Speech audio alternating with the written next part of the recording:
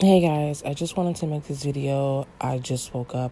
I just want to warn all escorts in New York. I don't care where you are in New York, Canada, New York, whatever in that area. Stop doing out calls immediately. There are at least 25 to 50 serial killers on the loose in the United States alone. Like all over. I don't know where these guys are, but I know two in particular in New York that are particularly targeting escorts.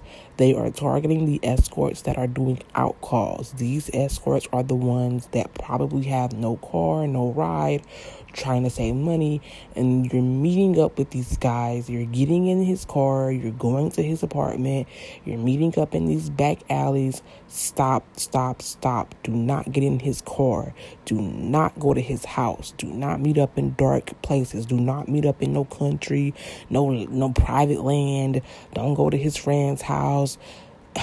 Stop doing out calls. I only recommend you work in a legal agency, a legal brothel, a well-lit hotel with heavy surveillance, security guard, front desk agent.